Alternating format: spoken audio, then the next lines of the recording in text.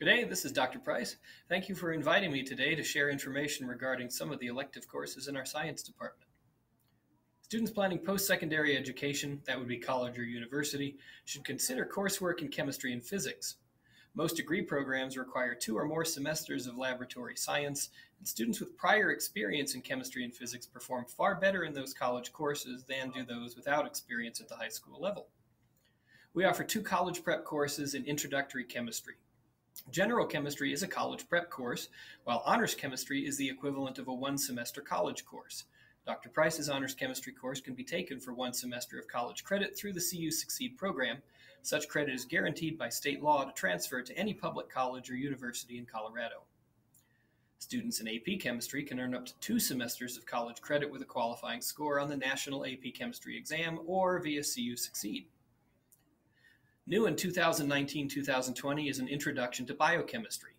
The biochemistry class is the only such course in our district. It is intended for those with an interest in careers related to science, engineering, and medicine, including sport and veterinary medicine. Introduction to Biochemistry is an honors level course. Prior coursework in chemistry is a prerequisite for the Introduction to Biochemistry course. We continue to offer Anatomy and Physiology as an honors levels course to prepare students for college courses in health-related fields. The prerequisite for Anatomy and Physiology is a grade of C or better in chemistry or physics. AP Biology is a College Board approved and guided curriculum. Those interested in AP Biology should have a strong interest in biology and be willing to meet the academic challenge.